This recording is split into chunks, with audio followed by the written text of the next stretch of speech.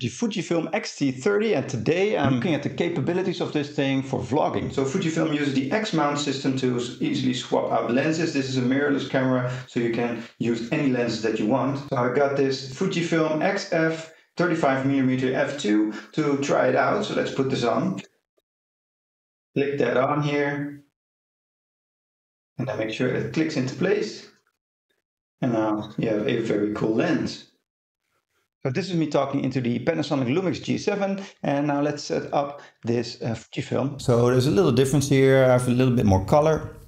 It seems you can also change these settings, of course, but I really like this setting right here. And I also have a little bit more focus also on the background, just a little bit more than with the Lumix lens, which is a 1.7 aperture and 25mm lens. That's tracking my face pretty well.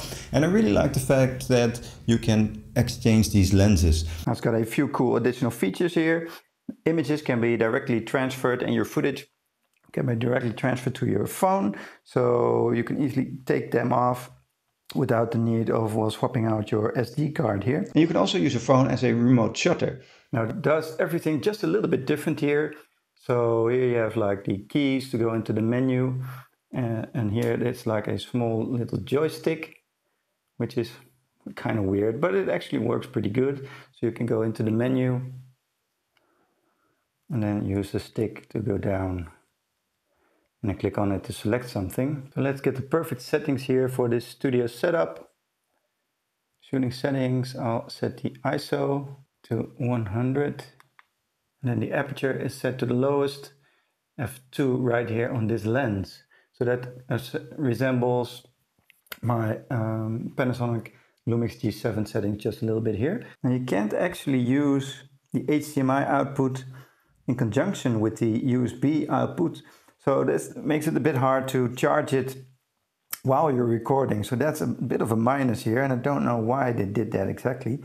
So I don't really like that. And recording here directly on your laptop is also a bit difficult because you can record the signal through the HDMI out to like an HDMI recorder, which is pretty cool. So you don't need to use any space here, but just when outputting the signal, which is what I'm doing here with the HDMI out on my Lumix G7, then you get all of the display information.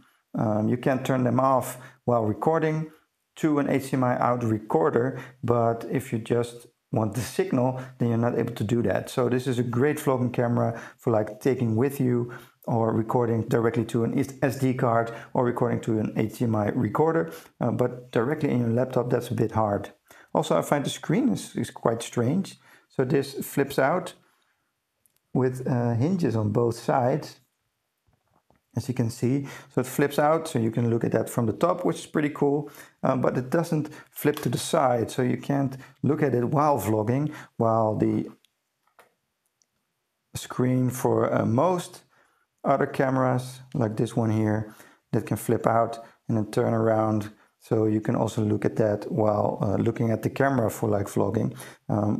With this camera, that's a little bit difficult to do. Aside from that, it's a really great quality and a really cool camera for vlogging in studio. Now you can also use this outside, of course, for vlogging. You can change the settings a little bit and even exchange the lens so you can get more of a wide shot. And that is really where the power of this thing comes in. So while I love the quality of this camera, I would not recommend it specifically for vlogging if you're using while recording directly on your laptop like I do. But it is great just using the SD card or like a HDMI recorder out. So I really recommend, but I do recommend the G7 from Lumix if you're like recording on your computer and want an easy way to connect your HDMI port right into there.